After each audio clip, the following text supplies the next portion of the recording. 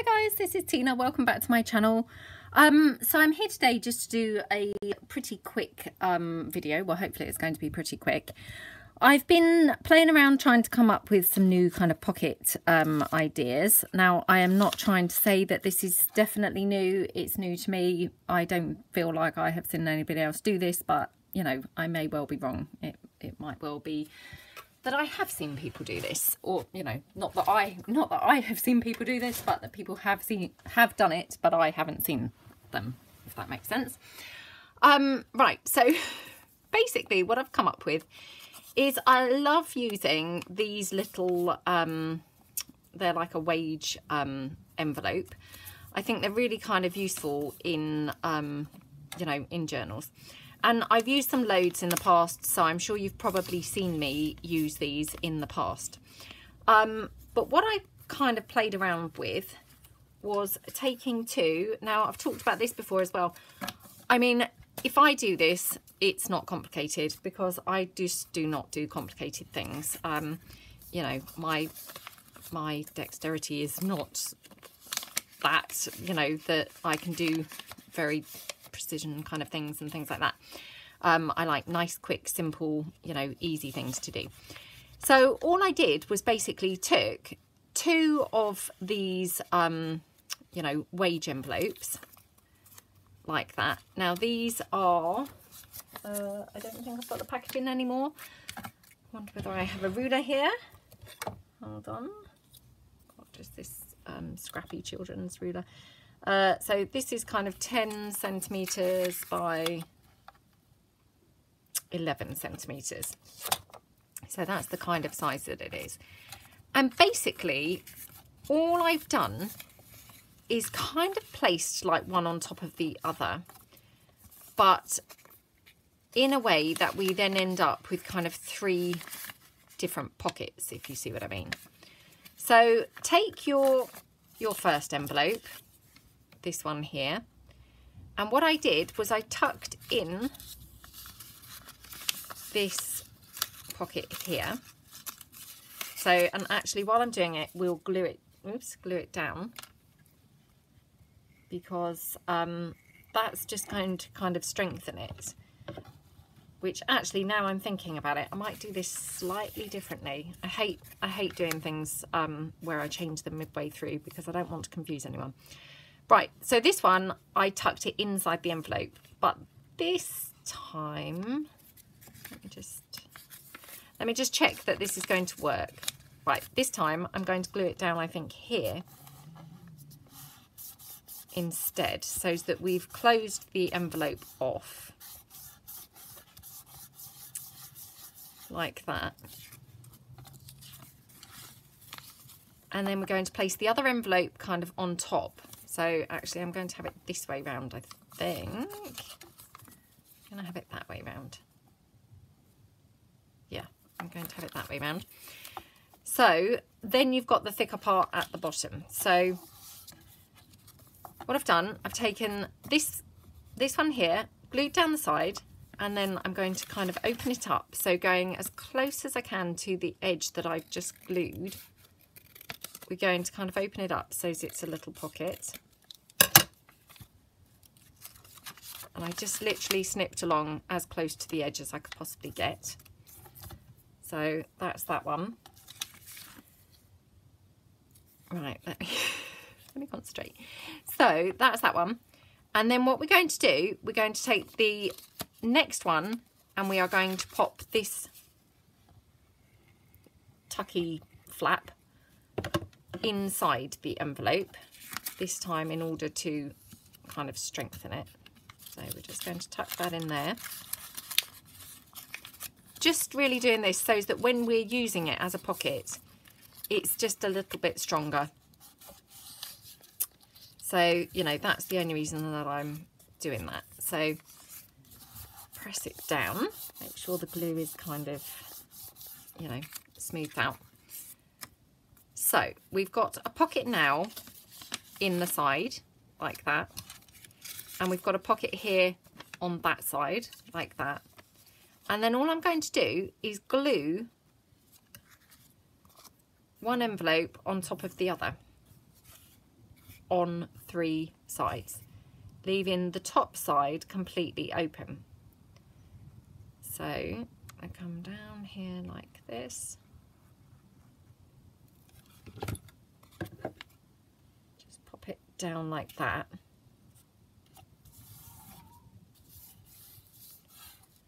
Okay. So press it down, making sure it's nicely glued. And then what you should have is just like your square kind of envelope, but you've then got a top. Obviously I don't really want to open it too much because it's, you know, the glue's not dry. But you've got a top loading pocket, and then you've got 2 side loading pockets. So you've got one that side, and then you've got one that side. So I know that I did kind of confuse that slightly. So should we do another one just so it's kind of really, you know, hopefully kind of making a bit more sense. So we're going to take our first envelope and we're just going to glue the flap closed like that.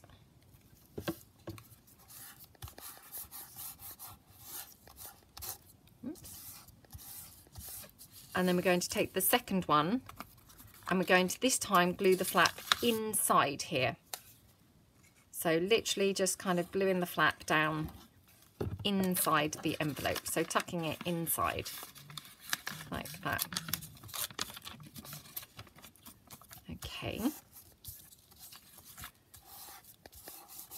so that's our 2 side pockets. So we've got one here for that side, and then we've got one potential one here which we haven't obviously cut yet. So we're just going to take the scissors, cut it as near to the edge as we can. Oops. Like that.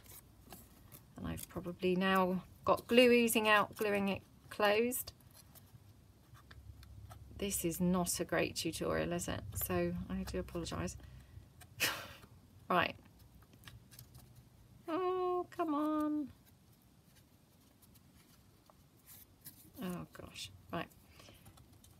My glue has obviously now worked a bit too well, and it's actually glued the envelope now completely closed. So, oh gosh.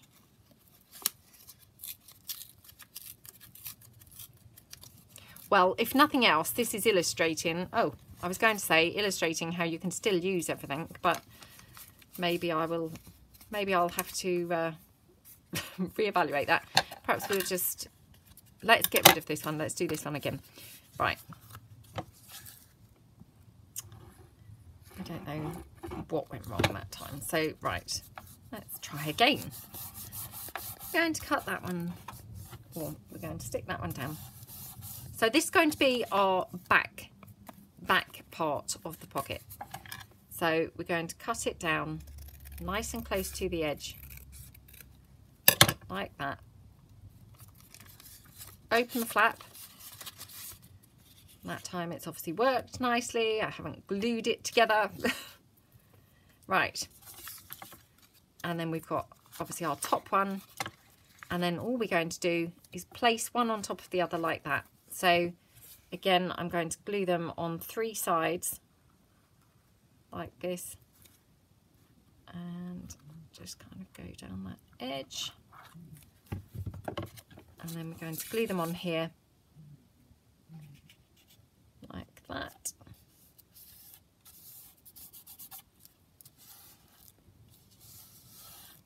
Okay, right. Okay, so we've done that one as well. So as you can see, we've got obviously 2 side pockets and then a top loading pocket as well. Obviously that glue needs to dry now. So let's take one that is dry. So I'll use the kind of initial one here. So, and as you can see, that's got the top loading pocket there. And then obviously you can just decorate those up to use on your journals. So for this one, I'm just going to take some paper that I've got kind of just laying around here. I wonder whether I could just use that. Not sure. Hold on.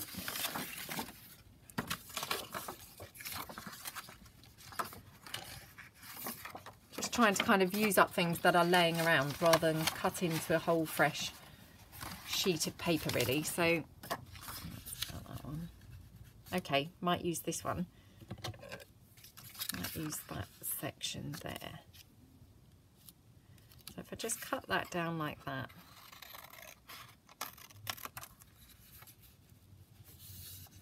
And just cut it kind of about here. Like that. Is that a bit strange because that's now on the diagonal? I think it looks okay. So then I'm just going to kind of trim this at the bottom because it's not very straight. It doesn't need to be too straight because I can always cover that up with a bit of lace or something like that. So I might just kind of rough up the edges a little bit. Like that.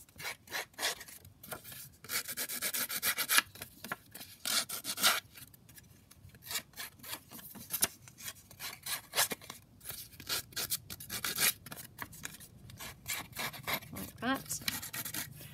And then obviously we could layer that onto maybe some sheet music or something. So let me have a look and see whether I've again got any sheet music just laying around.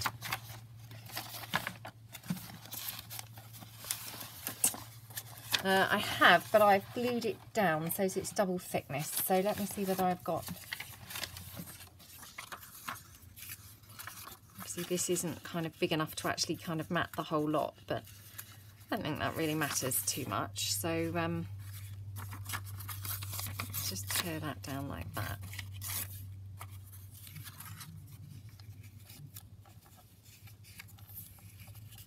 Actually, let's tear it across. Might have that kind of there. Whoops. Kind of something like that. Okay.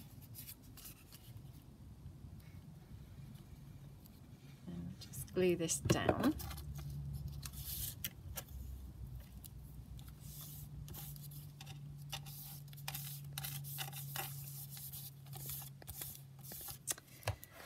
Okay, I'm just going to take a bit of black ink and decorate that up. So what I'm going to do is take my fine corner stamp, love using this, but I'm going to try and stamp it around quite a bit, so not just in the corners. So I'll start in the corner, and then if I need to kind of use it in the middle to bridge the gap, if you see what I mean, so that I've covered the entire kind of background like that. So I'll just run a bit along here like that, a bit more there, and I'm just using the straight edge of this corner stamp to like build it up, if you see what I mean. And then I'm going to place that there. So what I'm going to do is what I've been doing recently again is just kind of finishing the piece off, just going around the edge with my black stays on, just because it kind of frames it then and gives it a bit more like dimension really. So I'm going to kind of use that there, and I might just tear out a word.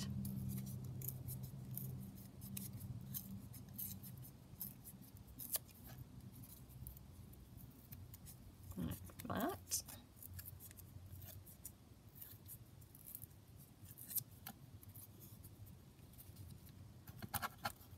Okay, and then now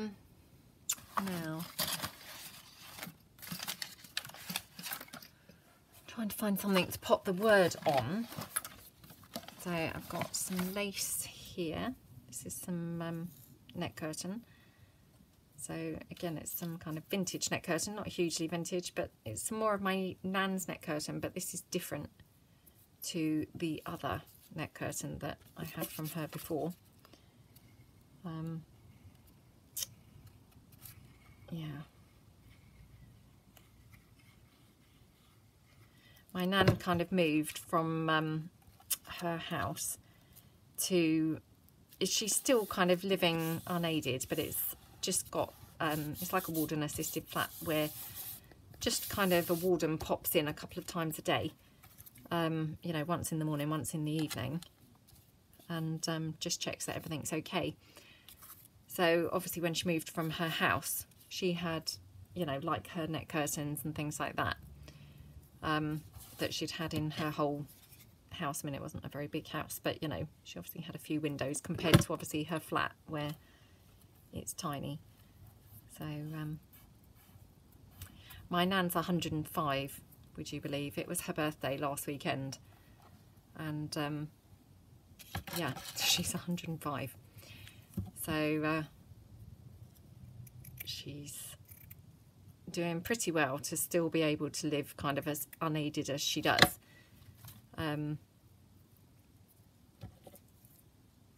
Yeah, so she had to move really because she was living quite a long way from everybody, and so no one was able to kind of look after her in terms of, you know, popping in just to make sure she was okay. I mean, she doesn't really need looking after per se, you know, but no one was there at all. So she would go for like 2 weeks without actually seeing anybody. Actually, I've got this word Paris, which I prefer to use, so I might just use that. Yeah, she'd have a couple of weeks go by where obviously kind of no one visited her because she was quite a way away. So it's much better now because she lives quite close by, and you know, people can kind of pop in just to make sure she's doing okay, really. You know, plus obviously she must have been a bit lonely, kind of, you know, living where she lived.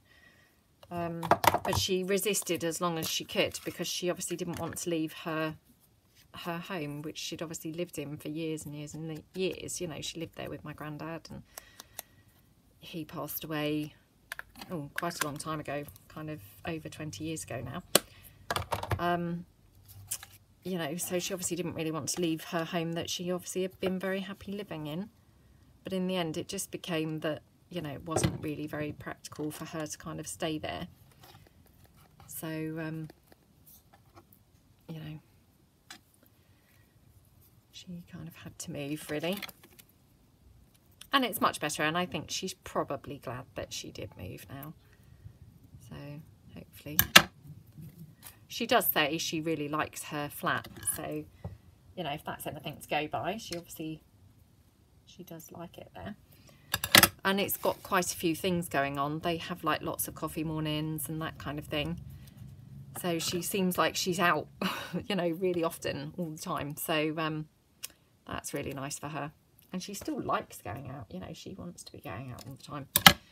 So again, that's really nice that she's still, you know, fully able to kind of do all of those things, because obviously a lot of people, by the time they would get to her age, wouldn't really necessarily kind of be able to still be doing things. She does walk with a Zimmer frame now. She can walk without it, but obviously she's a little bit unsteady, so it's just safer if she walks kind of with it. But I mean, she potters around her flat without it, you know, she doesn't need it all the time. But when she goes out, when she goes to like the little coffee morning thing, which is just in the little complex where her flat is, then she does, actually I'm going to put it on that side, I think. Then she takes her Zimmer frame obviously with her. Just kind of keeps her safe, really. So, oops. There we go. And she has obviously meals delivered and things like that. So, you know, although she's living kind of independently, she's being looked after as well. So that's nice. She's got like the best of both worlds, really.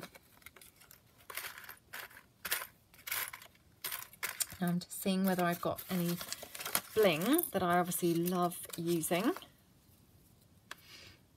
So I've got some here. So I'll just trim a couple of pieces down.